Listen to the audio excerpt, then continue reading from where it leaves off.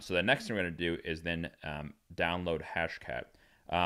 In that segment where I was showing everyone around within Ubuntu, I had already done so. We already downloaded the binaries from the website. You can download them. You just download the Hashcat binaries, and you can actually unpackage those or unarchive those from the GUI as well. But if you're unfamiliar with the command line, but I'm going to take care of this from the command line here. That's going to be the next step of this tutorial. So let's go ahead and begin that by logging into that device, assuming it's ready. Very good. Okay.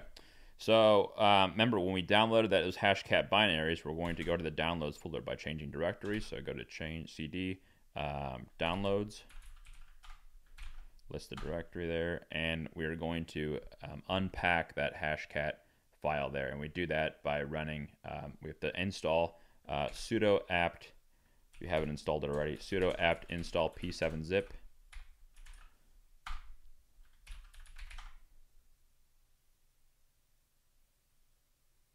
Okay, and then we are going to unpackage that there. So run sudo p7zip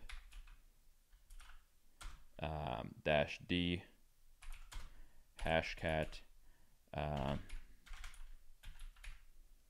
what is it, hashcat -5 -1, I'm sorry, .1 .1.0.7z. You can see I'm matching that. This might change if you download a newer version than Hashcat, but as of this tutorial, it's hashcat -5 .1.0.7. So let's run that. Try that again.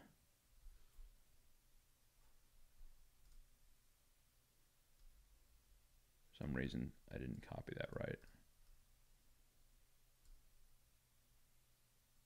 Yeah, I didn't. See, I didn't include that dot there. There we go. So that unpackaged the file. So in order to, let's verify that. Let's run ls.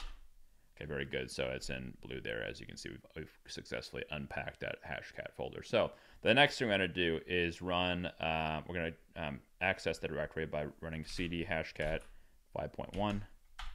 Okay, it lists the directory, that's the contents there. So we're going to copy those binaries into the user bin folder.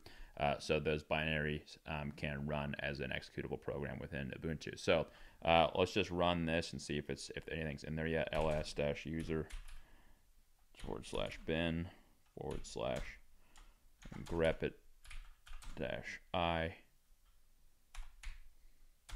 hash. Nothing's there yet. Okay, so let's run sudo. We're going to copy the hashcat 64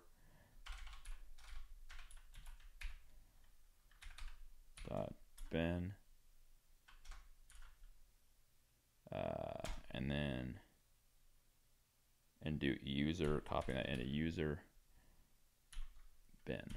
So again, copy that command. I would probably just go ahead and copy and paste it.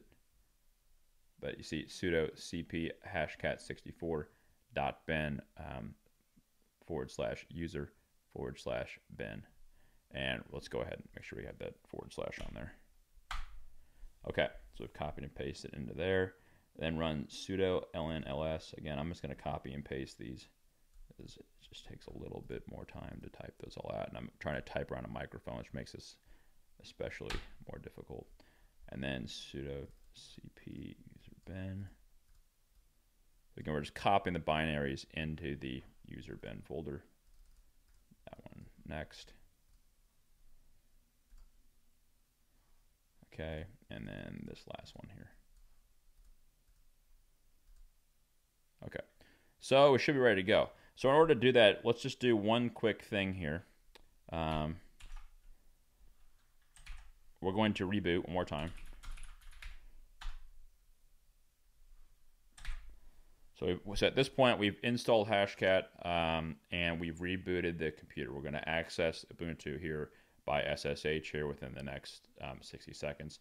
But I would like to clarify, you could download Hashcat from the Ubuntu repository. We're running sudo apt get install Hashcat, but I find that downloading the most recent Hashcat from the Hashcat website has been less problematic. This one will probably download the most stable or, but in some cases, deprecated releases. So I would, again, download the binaries from the Hashcat website, but you are free to try sudo apt-get install Hashcat from the Ubuntu repository. So let's go ahead and see if we can access that device again.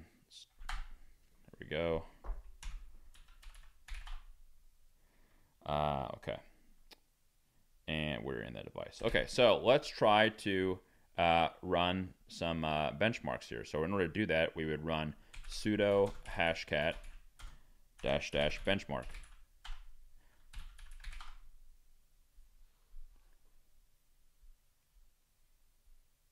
As we're testing. No, we're now testing Hashcat. Okay, so good. It's recognizing those onboard GPUs.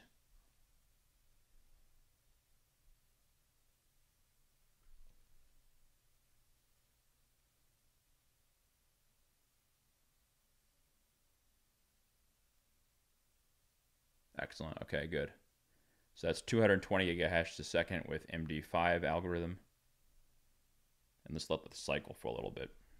This is pretty fast. I mean, there are 8 GPUs on board that are able to hash or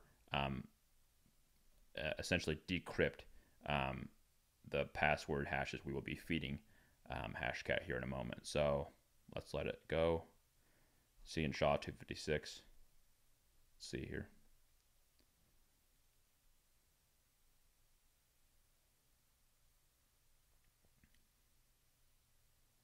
Okay, yeah, so that's 26,707 megahash a second. So pretty fast. Okay, so I'm going to kill that now. I'm run Control C, and that essentially killed the Hashcat there.